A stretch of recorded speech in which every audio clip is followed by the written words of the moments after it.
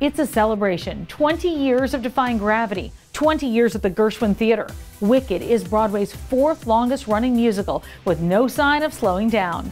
I'm Tamsen Fadal, and this one is going to be wickedly good.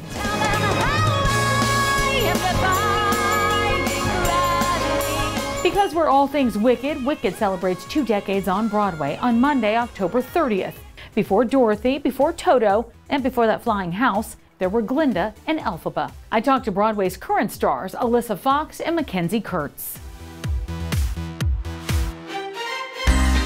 20th anniversary coming up. You have a pre-party, a post-party, plans to get ready. What does it feel like right now? Overwhelming, but really exciting. Like, I feel like it's not lost on us how exciting this moment is for Wicked and for the whole fandom. Now, you're newer to the show. You've been here for a long time, but both of you, I'm sure, have former cast members that you just are excited to see or maybe have heard from. A lot of the former Glindas and Elphabas are coming, which I'm really excited because I've met a few of them and I've worked with a few of them, but I'm really excited to see them all and then have a little party. Yeah, any in particular?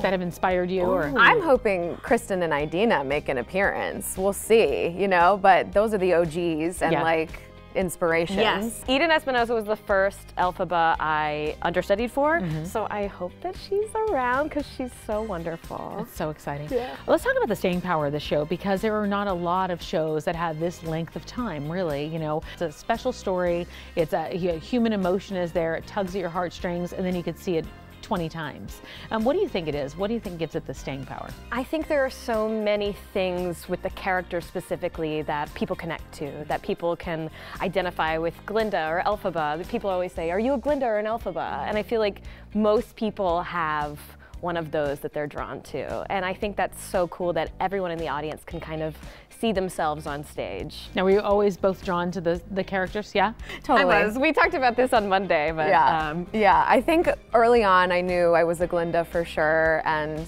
I can relate to her in some ways in real life, and I think you can as well. Yeah, I'm definitely an Elphaba, but I also love girly girl things. I love pink. Okay. It's one of my favorite colors, yeah. And I love ruffles and bows and sparkles and all that, so like, I don't mind wearing the black and the green, but like it is fun to like dip into the Glinda world every once in a while. Do you have an inner Elphaba anywhere, or no? You're staying with him? No, I think so. I think there's a healthy balance going on, but I think the majority is definitely more of a Glinda. But yeah, I can relate to both characters. Green. You've got it everywhere in your life now. I'm sure you see it on your nails. I'm sure it's in your ears on somewhere. My pillowcase. I'm sure it's on your pillowcase. Has it been your favorite color at all, ever? No? Actually, it's always kind of been, my favorite color is like purple, like dark magenta, but then my second favorite color has always been green. Thank goodness, and right?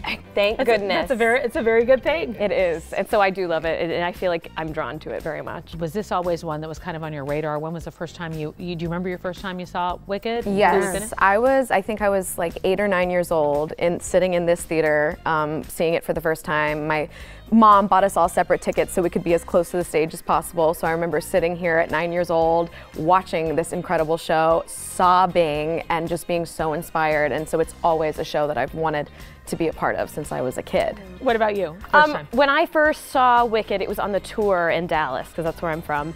But it was a really long time ago. And so I don't even know who I saw as my Glinda and Elphaba.